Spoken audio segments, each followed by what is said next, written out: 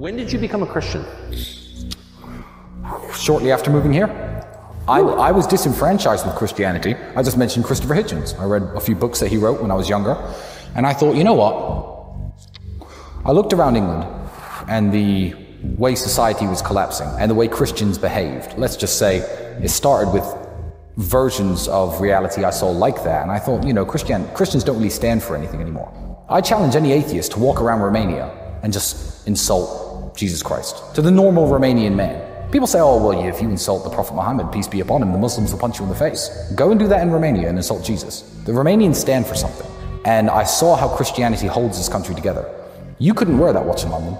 Walking around London with that watch and no bodyguards could be a death sentence. You could get as drunk as you like by yourself in any bar in Bucharest with that watch on and no one's going to steal it from you. The Romanian people are good people, and Christianity is what helps hold the society together. Also, the maternal grandfather of my daughter is an Orthodox Christian priest. So even when I was dating his daughter, he was insisting that the grandkids have to be baptized, etc. And I fell back into Christianity by reading the Bible cover to cover 6 years ago.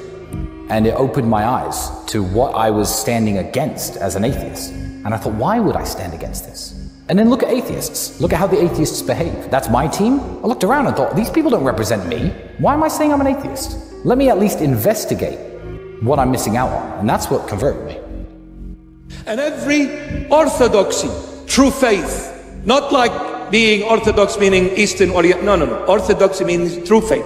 You receive it from the Master's mouth, straight to the heart of the Lord Jesus. No right, no left, nothing. Straight to the Lord. This is orthodoxa, straight line, straight faith. When you have this kind of an orthodox straight line faith, straight to the heart of the Lord Jesus, the sacred heart of the Lord, then in every orthodoxy there is paradoxy.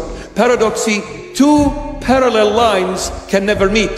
What is impossible to man is possible to God. Two parallel lines, what are they?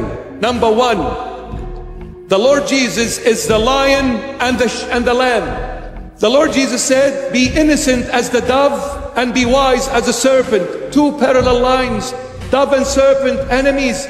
The serpent comes and devours the dove's babies and eggs.